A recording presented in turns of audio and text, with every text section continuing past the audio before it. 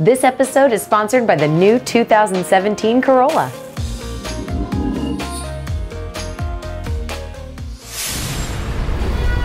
Hey, what's up guys? I'm Fiona Renee, and this is your Week in Fandom for November 11th, 2016. Now I just sling-ringed in from seeing Marvel's excellent Doctor Strange, and while I've got some magic on my mind, I'm also excited for the other mystical mega franchise on its way next week with Fantastic Beasts and Where to Find Them. Now we don't need the Eye of Agamotto to look forward to this one, so be sure to click on the link below and check out our completely unreliable guide to Newt Scamander and download our app for fans of Harry Potter to join our weekly discussion for a chance to win some fandom goodies.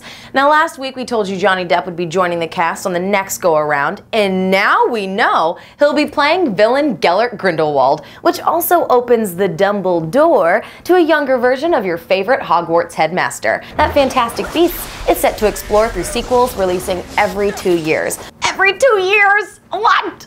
Also last week we showed you Mass Effect Andromeda's new recruitment video, and this week we've got a new story trailer to shed a little more light on this interstellar spectacle.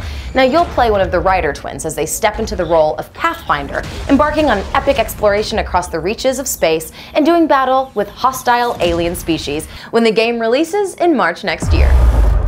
Now I know what makes you special.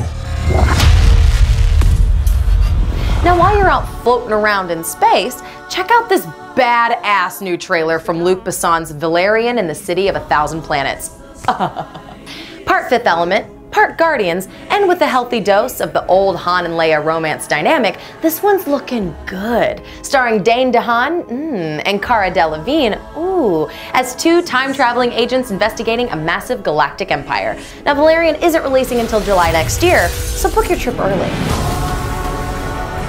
And since we're still spacing out, Call of Duty Infinite Warfare is out now. And in a series first, critics are praising the innovative new spacefaring single-player campaign while weighing in with the resounding ho-hum on the tried and true multiplayer. Maybe it's time for Call of Duty to mix it up a little, huh? Now while you mull that purchase over, here's something else to consider. This week marked the launch of Sony's new PlayStation console, but should you spend the $400 to buy it? Don't worry guys, we got you covered. Let's weigh in the PS4 Pros and cons. So we mentioned the $400 price tag, and surely that's worth it for gamers with the cash to invest in the most powerful console currently on the market. But what if you already have a PS4? Will the Pro make that much of a difference? Yes and no.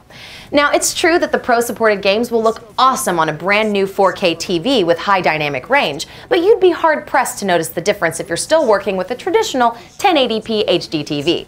The console also supports 4K video streaming, but it does not support 4K Blu-ray, which seems like a pretty big omission to a lot of fans, especially considering Microsoft's Xbox One S already offers this feature. Bottom line, early adopters with a 4K friendly home entertainment setup and VR enthusiasts looking to get a jump on the game will be all over the Pro. But if you're still living in a 1080 world, maybe take that $400 price tag and stick it in a 4K fund. That said, there's no denying that Sony's PlayStation 4 Pro is the most powerful home console out there. While we're talking power, a while back we got a Power Rangers trailer for the upcoming movie that was actually pretty sorta cool. But it was light on the Rangers' classic multicolored costumes. This week, we've got a few new glimpses of the suits themselves without a shred of spandex. Yay! But still with the weird little mouths. Well, color me excited all the same, so with that, it's morphin' time! So let's morph over to the weekend in fandom! Now today in theaters we have the arrival of Arrival, the little sci-fi movie that's being praised for its big ideas. Arrival stars Amy Adams as a language expert working with Jeremy Renner and Forrest Whitaker to make contact with an alien species. This puppy's currently sitting at 100% fresh on Rotten Tomatoes, so go and check it out. And for the gamers out there, go check out Dishonored 2. Developer Bethesda is no stranger to creating lush, living worlds, and Dishonored takes you to a beautiful alternate history where the action is high-flying and every cannon fodder henchman has his own name, backstory, and moral alignment. So get out there and go kill them, the evil bastards! Or don't.